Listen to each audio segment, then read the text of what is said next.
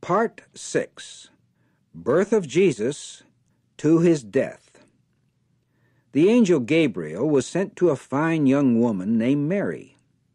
He told her that she would have a child who would rule as king forever. The child, Jesus, was born in a stable where shepherds visited him.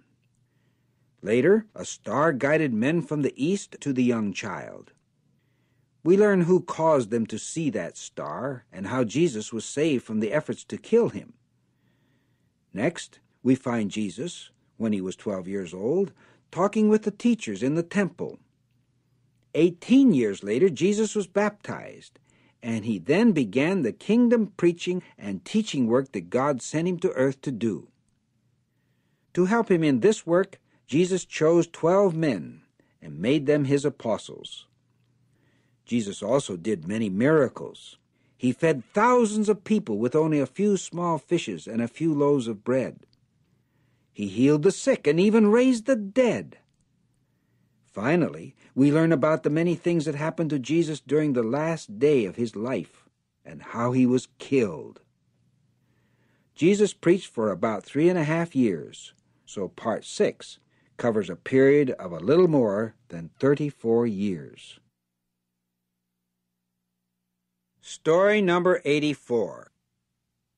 An angel visits Mary. This pretty woman is Mary. She is an Israelitess who lives in the town of Nazareth. God knows that she is a very fine person. That is why he has sent his angel Gabriel to speak to her.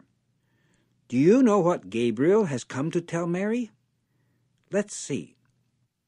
"Good day, you highly favored one," Gabriel says to her. "Jehovah is with you."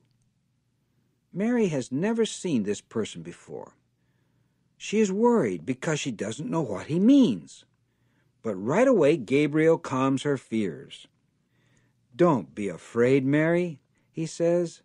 "Jehovah is very pleased with you. That is why he is going to do a wonderful thing for you. You will soon have a baby, and you are to call him Jesus." Gabriel goes on to explain, "This child will be great, and he will be called Son of the Most High God. Jehovah will make him king as David was. But Jesus will be a king forever, and his kingdom will never end." "How can this all be?" Mary asks. "I am not even married. I have not lived with a man. So how can I have a baby?" "God's power will come upon you," Gabriel answers. "So the child will be called God's son." Then he tells Mary, "Remember your relative Elizabeth. People said that she was too old to have children. But soon now she will have a son. So you see, there is nothing that God can't do." Right away Mary says, "I am Jehovah's slave girl. May it happen to me, just as you have said." The angel then leaves. Mary hurries off to visit Elizabeth. When Elizabeth hears Mary's voice, the baby inside Elizabeth jumps for joy.